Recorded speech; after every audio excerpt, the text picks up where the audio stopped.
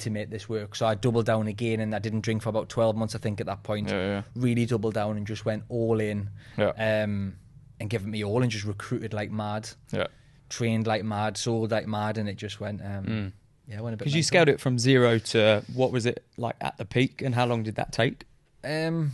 At the peak was just before I sold it, so 120 people, 120 sales staff, plus an admin team. It was about 120 to 130 all in. It was probably 20-ish admin, so maybe it's 110, sales staff. Yeah, wow. Everyone who I trained up from scratch. They'd never done sales before, never done financial advice before, and I trained them because I loved that, because they had no bad habits. Just mold them into what you want. I used to work at such and such. I don't care about that. If you're here, you do it this way. Do it this way. So it was like hairdressers, builders, administrators, like a really ranged sort of background these people had. And I said, this is how you sell. This is how you get referrals and replicate. It's very wolfy. That is very. Yeah, definitely. Yeah, no, they used to call us a wolf. But must have had some mad times in the office. Yep. I'm not going to say that one. No midgets on dartboards. It wasn't that wild, but it was wild. Yeah, it was wild.